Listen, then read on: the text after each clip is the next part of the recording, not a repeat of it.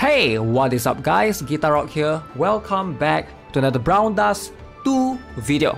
Alright, in this video, beginner tips for you guys. I have 5 very important tips, maybe 6. Yeah, I think I'll have 5 or 6, depending on how it is. There'll be some extra there. But here, let's talk about a couple of things, alright, that hopefully can help you progress better if you guys are still like early stage in the game or you're still discovering the game. First things first, let me turn off the chat because I just finished streaming earlier on Twitch. If you guys are not aware, twitch.tv/GuitarRock69. That's my channel. If you guys want to watch me stream Brown Dust 2 there occasionally. Alright, so I prepared a notepad listing down all of these tips. This one is going to be very obvious. Tip number 1. Alright, interact with objects. Every single object that you see, please interact with them because they will give you gold, and if you're lucky, they will also give you gems. Like this thing right here, you can see. I'm gonna click on it. Someone broke the jar. Okay, nothing happened right there. So just move around, scurry around along every single corner because trust me, there'll be more gems than you can think. I think I've obtained like collectively 500 gems in a number of cities. So this one gives me gold, 825. But yeah, sometimes you do get gems, approximately like 6 gems. Or like 10 gems sometimes if you're lucky. This one gives me gold as well, 810. So yeah, anything that you can interact with, make sure you guys just do so. Interact with any of these objects, especially when you're exploring a new city. I believe you can only do once per item. Alright, so for example, like items that have interacted before, they can no longer be interacted. So this one gives me 850 gold again. So you do get a decent chunk of gold and, you know, sometimes gems this way. So that's something that you want to take advantage of. So pretty straightforward. Now let's move on to point number 2. What is point number 2? Let's see. Weapon banners are a scam? Question mark. Now this is something that I think a lot of you guys have heard other players talk about as well, right? I just want to chime in a little bit on this. So if you guys are not aware, there's costume banners, right? Right now, you can obtain character costume banners for this one. And then you also have weapon banners. Now, one thing that I get asked a lot is, should you pull for weapon banners? Yes, weapon banners, you do get some exclusive, what do you call that? You can also get their exclusive gear whatsoever with extra stats. However, the issue is it's tied to them. So basically, right now you can see, if I go and look, I do obtain one for Celia. So let me show you guys Celia's one. So this particular, you can see I do get this Terra Concealer SR. This one I'm at +9 right now. So I do get 2 decent stats right here. Crit rate 5.83%. The +7% is because I get the refinement up. So this is a decent piece of gear for sure, right? Not too bad.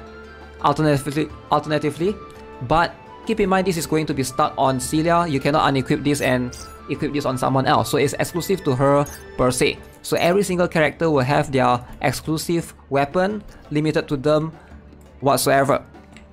You can basically later on, alright, go to here.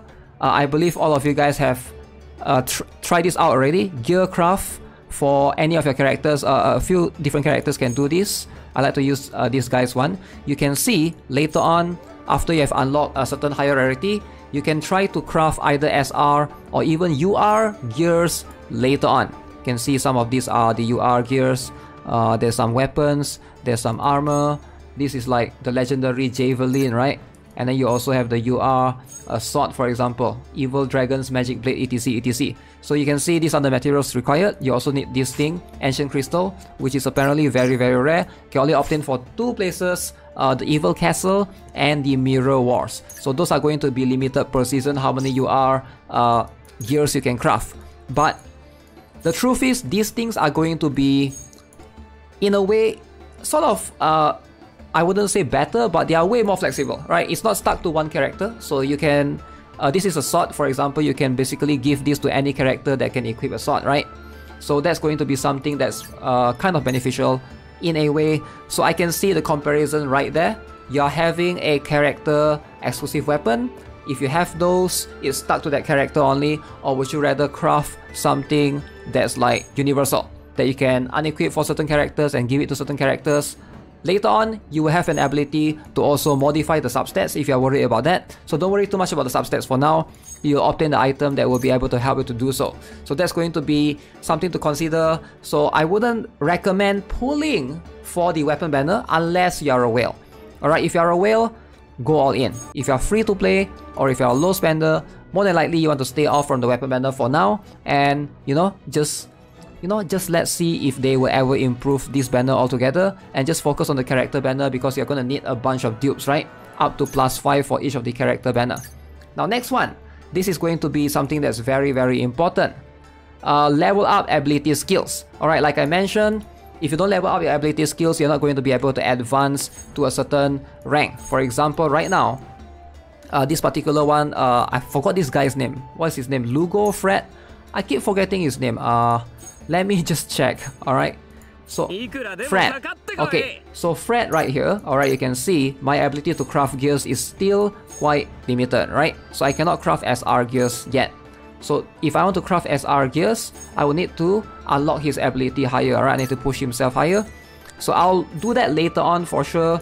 Right now you can see I'm gonna need to get all of these materials. Every time you perform any action with any of these characters, they are going to have an ability or EXP, right? Ability EXP to be able to cap out, and then once you reach the cap, you can basically level up to the next level. Hopefully you guys are aware of that. So let me try and get this. I'm going to show you guys the process. I'm going to get this plywood. I need to do alchemy crafting to get plywood. So who can do alchemy crafting? Shirazet. Shizarat.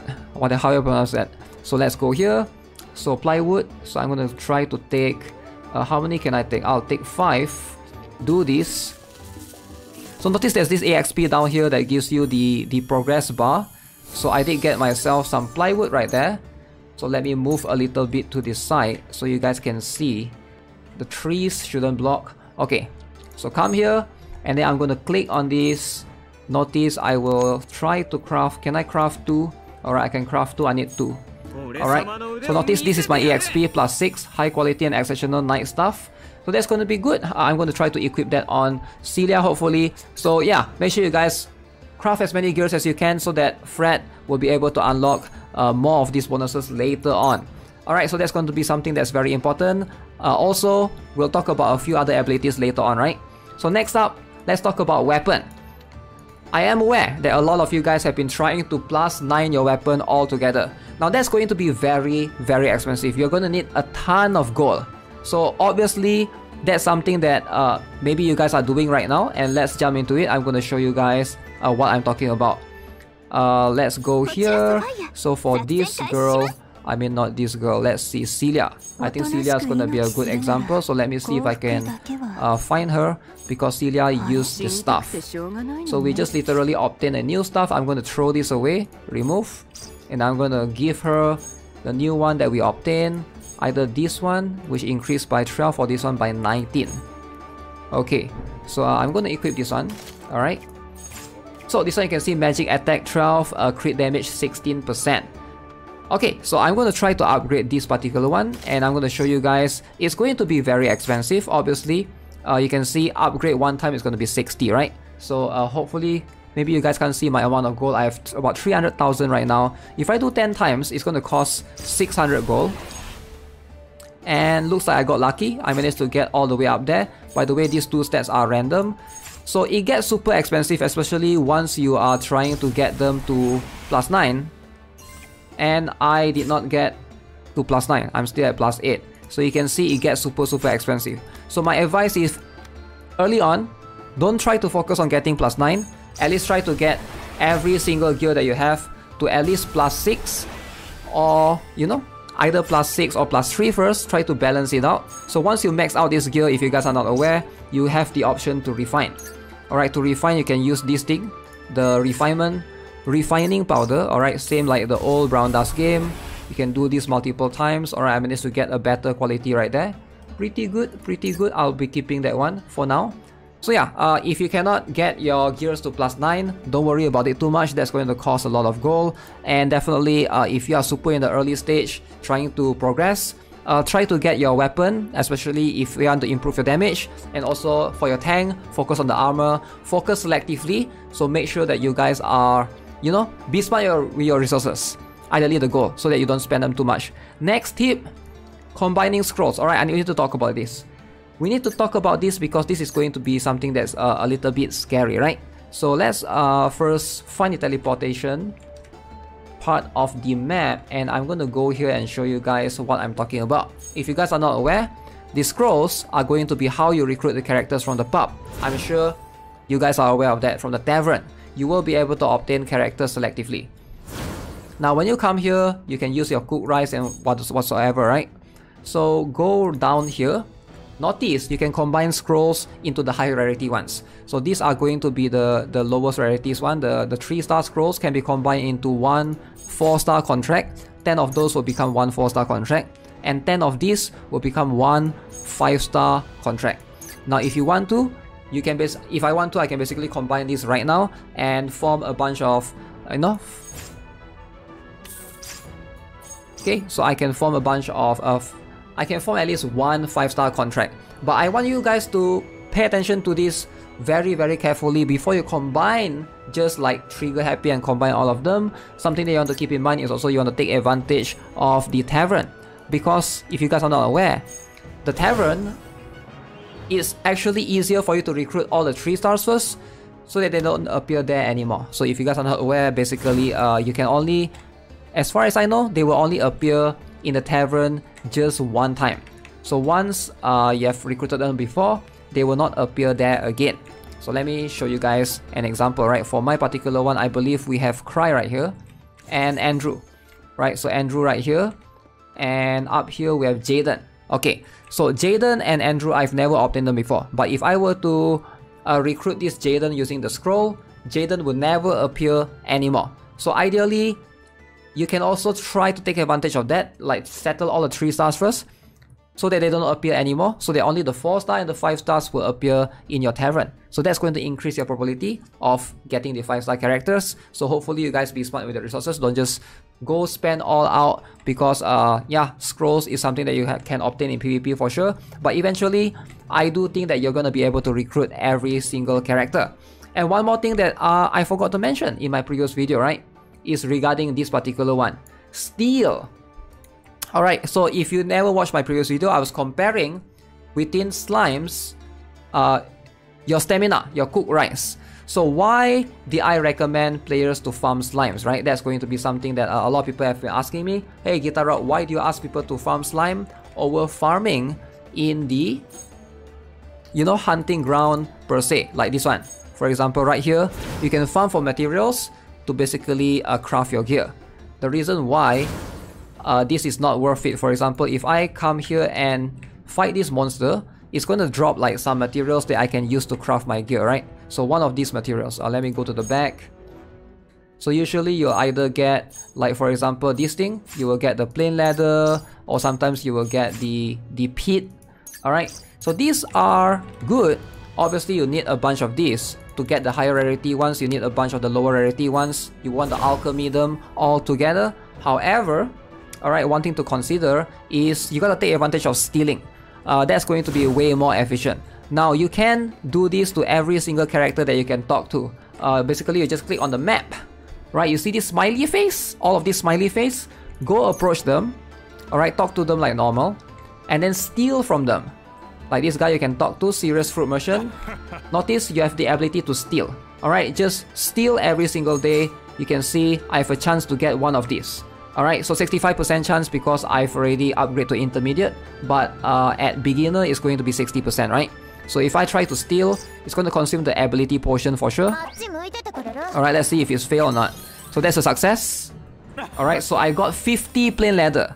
That's way more than how much you can farm from the monsters. So doing this is going to be way more worth it. You can do 3 steal per person that you can talk to, alright? Which is quite efficient. So this is a fail. If you see the character bow, that's going to be a fail. So I'm going to try again. Steal. Okay, distract. Oh man. 2 fails in a row, come on. What are the odds of that? Okay, this is going to be success. 70% for you, come on. Okay, that's a success. Okay, I got plain fabric right here, times 50. Last but not least, Richnet is going to steal a different item, right, from the other two. You can see melon, wheat, saffron, rice, one of these things. So ideally 3 characters, Bernie, Andrew, and Richnet. If you have them, then you can perform 3 steal. Initially I thought it's 3 steal per day, but it's 3 steal per day per character. Alright, so per smiley face character that you can steal from. Like for example, this is one guy. Now I can go here and talk to someone else. Let's see, I can also talk to this girl right here, overheating lady. I can steal from her as well. Every single city can go inside the tavern. If you go inside the tavern, right, this one you are still stealing the items. If you go inside the tavern or any particular one that's inside the tavern, let me see, any NPCs that's inside any building, for example this one, right?